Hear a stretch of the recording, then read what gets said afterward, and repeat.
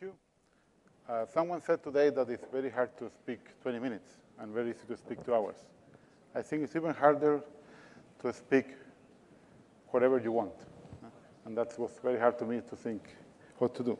And I'm sorry I will speak in English, although I could do it in Spanish, not in Catalan yet. Okay. So I thought about talking about the future of search. And I guess the difference between other fields is that the future of Internet is next year. We don't know what will happen in 5 more years. The Internet changes too fast. I mean, remember that we only have 19 years after the invention of the web, only 14 after it was popular, only 13 after the first search engine, and maybe a few more years after the first social website. So I just want to mention some trends, and then I just want to mention a lot of images, examples of things we have done very recently. So you will see things that no one has seen outside Yahoo, and so you have to forget them after you see it. Okay? So the search engines are not really to search anymore. So most people don't use a search engine to search. They use it to mediate with the web. They use it to say, download the software, buy a book, reserve a ticket. So you are trying to achieve things using a search engine, and really the web couldn't exist without a search engine. It's the only way to access that much information. Today the web is infinite, so it's really, I'm talking about many, many data. So as I said there, it's like a computational device for rational and behavioral interactions. What do you want to do? What do you want to achieve? So one trend, and I will show you examples about the trend, is how we're trying to guess what you are trying to do. Not you as a person, but you as a group. All the people trying to download, say, the last version of Firefox. All the people trying to find something. And we have to make use of this wonderful thing called social media, which is called Web 2.0 for, I guess, marketing reasons. So these are some examples. I will show you examples for all search engines, so I'm not biased. So this is a famous query, famous ambiguous queries. If you just say Papa, you will get the same result. So nothing about the Vatican, nor potato in Latin America, or Daddy. So it's about the pizza company in New York. But if you see here,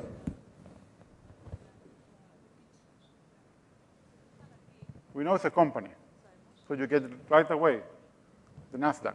So you can see the stock options if you have any. If you do local search,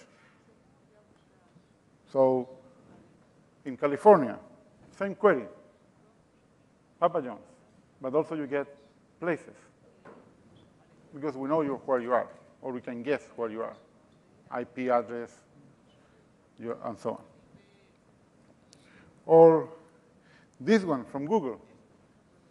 You are expert traveler, and then you know all airport codes, and you want to travel from San Francisco to Boston in April 25.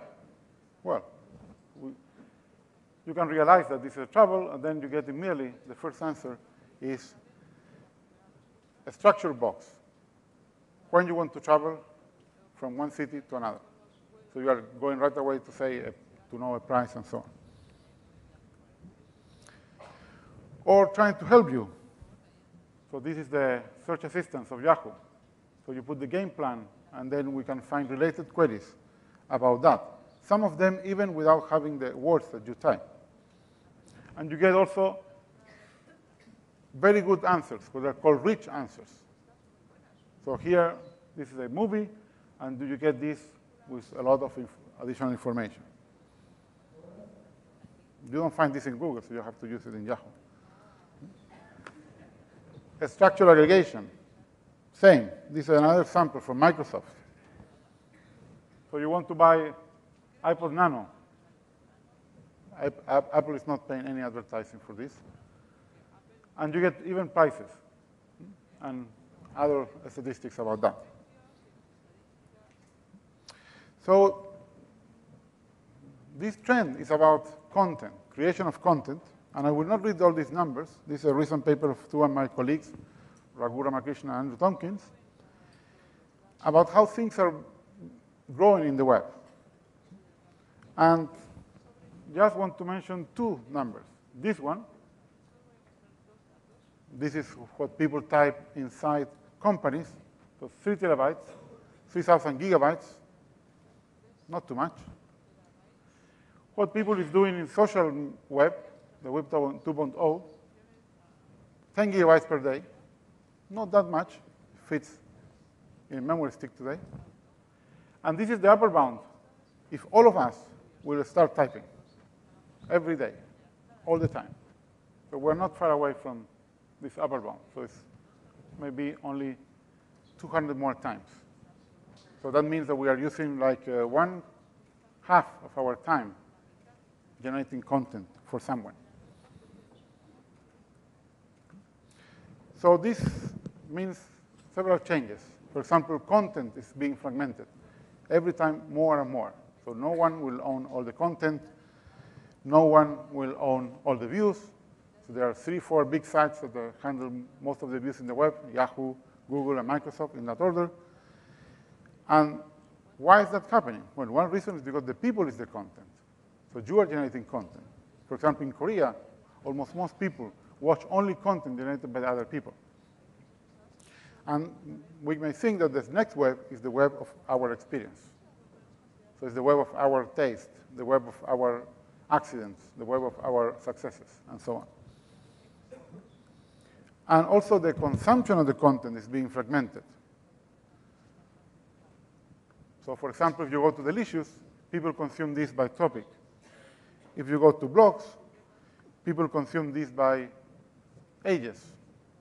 This is a very interesting result, 4-year-old, that shows, for example, that 75% of the people blogging in the US is between 16 and 24 years old. So young people is generating this.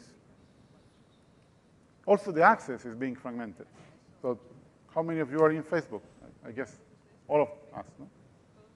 Good. So in Facebook, not all people can access your profile. Not all people can see your data. Only your friends. Maybe you don't know, but also people in your group. So for example, my colleague is in MIT group. He studied in MIT. And only people from MIT can access that content. So who can see things is also being fragmented. And it's a time of openness. Everything is open. For some companies, more open than others, but will be open. And I just want to mention 2 things that had happened in the last month. One happened yesterday, so I'm lucky. So this happened only yesterday, both. So SearchMonkey is a way for people to say how they want to see their results. So for every company can tell the search engine, in this case Yahoo, how the result will appear. So it's more than user-generated content. It's telling us what's important in your site. A lot of people is using this, and you will see things like this. So these are the typical answers in a search engine today. This will be in the future, near future, when all people use this capability. And what is both? Both is build your own search engine. So now you can use a web service, and you can change all our results in the way that you want. So that will mean new visualizations, new ways to afford the results, whatever you want to do with them. So I will skip some more examples. So things like deep links, images, better abstracts, all that will be part of this new world of open search. One of our focus right now is social media, and I will tell you why. So, for example, the largest number of groups in the world, largest sites in photos, like Flickr, largest sites in favorites, like Delicious, largest site on people answering people. In the US, you can go, put a question in Yahoo Answers, and in 15 minutes, you have someone answering you. I would like to meet that people because they have a lot of free time to do that. But there's a lot of people answering other people. So it's the people answer. And we can use that content. So this is a page where you have content owned by an editor, like this one, but you have all this content created by other people. So you will see a mixture of things more and more. And why? Because this is the wisdom of crowds. So this is a book I would recommend you to read. It's not about the web. The web is just one example. But it says that under the right circumstances, people can do amazing things. Democracy should be an example, and it's not all the time. But I will not get into that point. So this is the key issue, right? How we make that all of us are smarter than any of us. And that's the challenge. And in the web, you can do that. And basically, you can do that aggregating data. So ranking is an example of this. Things in Flickr like this is another example. So just by using tags of people, you can get perfect groups of images. So we don't understand the images, but people do, and people then can help. So let me show you, in the second half, some innovation that we have done in the last 6 months. Some are public, some are not, but you will see them anyway in 2 months, so you can see it in advance. So this is using user-generated content. So people put metadata on their sites. It's called microformats. So for example, every time you might send an email and you have a vCard, that's a type of microformat. You have microformats about location, about topics, and so on. So for example, this public demo, you can go and search for microsearch. And microsearch will enhance the answer with, for example, what the author put in their site. So this is a person well known in semantic web, Ivan Herman, in the World Wide Web Consortium. And he has a lot of metadata. So like a picture, related pages, location, and so on. So you will get these things. Or you search for Peter. So the most famous Peter in the web is this Peter. I guess you know it from the Muppets. And you can see the locations where you find Peters. Or if you search for a conference, instead of a map, you get a timeline. So you can see dates. So this is about using things that people do. What about if we try to guess that? Well, you can, for example, start using tags. That will be the next step, using the social media. For example, this is about a more organized cloud of tags, something you can find in Flickr. This is something new, soon will be available on Flickr. And you can use this to categorize images. For example, this query is emergency landing, and here you see that we can differentiate between things like what in the landing, where is in California, and when traveling. And this is automatic categorization of different pictures. So this is the next generation of clusters in Flickr. Or you can see things improve the user interface. For example, for delicious users, you go here, you see related tags, you want to check about design, and automatically we highlight, just with the mouse over, things that are related to your interest. So without even doing a click. Same to search images. So this will be the next image generation search.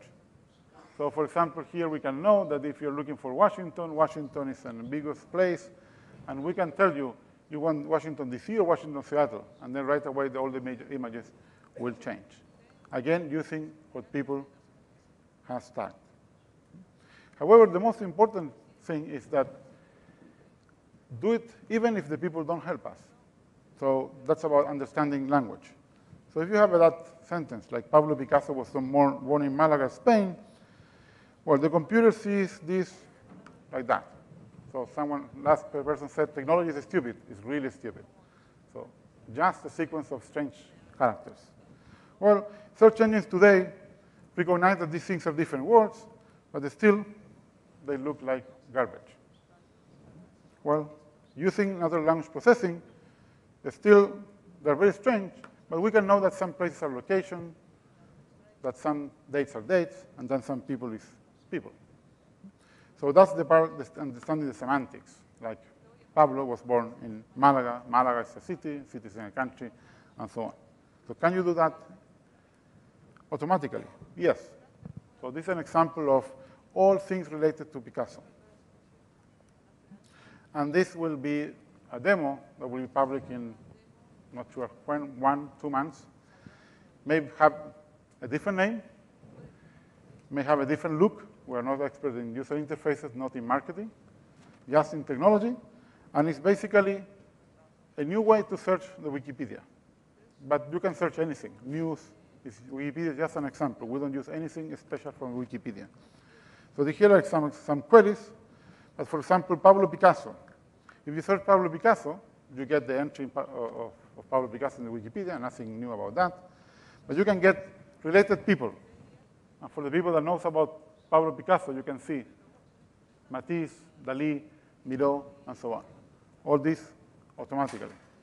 And you can get this nice graph about the relations.